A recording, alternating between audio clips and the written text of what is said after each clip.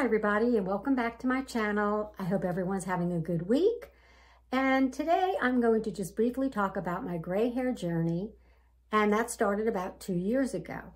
I decided to let myself go fully gray. I cut my hair up short to remove any of the remaining coloring that I had in my hair. And I've had short hair on and off my entire life, so it was not a big shock to me. I do use purple shampoo to help keep down the brassiness, but purple shampoos are very drying and they don't really add any shine or vibrancy to my hair. So I've been looking for alternatives to help make my hair seem more bright. And I did try the Fanciful rinse in mink, and it did work. It did actually give my hair some extra silver streaks. I have a before and after picture here.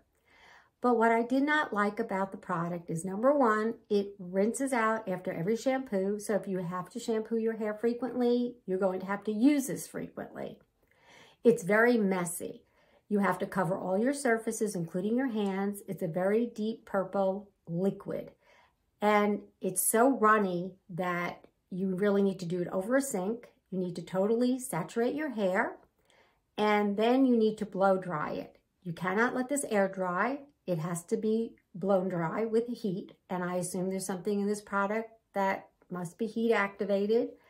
And I tried even using a spray bottle to put it on my hair, but it actually put a fine mist all over the walls, and so I forego using that. And as I said, it did work, but the end result of having the mess, the time, and the energy to use this product every time you shampoo was not worth it. It also left my hair feeling very tacky and brittle and crunchy. So it did not have this soft, bouncy feel to it at all. So my quest was to find an alternative product, and I'm looking at the L'Oreal LeColor Gloss and Toner. And this is the size of the bottle, so it's a good size bottle. It says it only works for 3 applications, but with short hair, I'm going to assume it's going to do a little bit more than 3 applications. And I like to just basically focus on the front of my face, the sides, the top, where I'm framing my face. So I'm assuming it will last at least 3 applications or more for me. It says also you use it on clean, damp hair, but you also rinse it out. It does not stay in your hair and get blow dried into your hair, which I like as well. Also, it says it lasts about 10 days. And of course, it says if you shampoo a lot, it probably won't, but average shampooing, it's supposed to last about 10 days. You also keep it on between 5 and 15 minutes and wash it out. So if your hair is very dark gray, 15 minutes. If it's more white, 5. If you're in between, maybe 10 minutes. So I'm going to try this product. I'm going to show you a before and after picture of the top and sides of my hair, and I'm going to see how this comes out compared to the Fanciful rinse. So stay tuned. Let me show you what it looks like. This is what my hair looks like from the top and both sides. As you can see, it looks fairly dull, not very shiny, and the white streaks are not very intense. I finished washing my hair per the directions for the L'Oreal Color Glosser, and I got my rubber gloves on, and I put a protective, just a basic dish rag that I pinned here around my shoulders. I opened up the product, and it is very purple.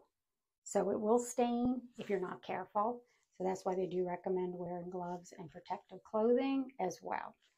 I'm going to put this on my hair and run it through as best as I can.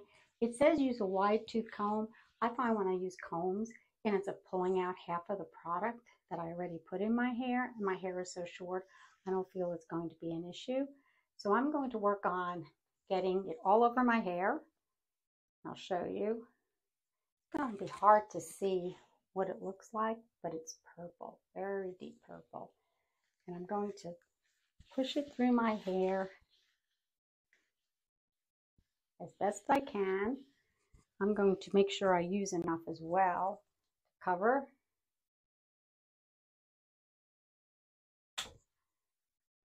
Like I said, I'm more concerned with the sides and my back of my head, than the back of my head. So I'm going to make sure I put it on the top really good.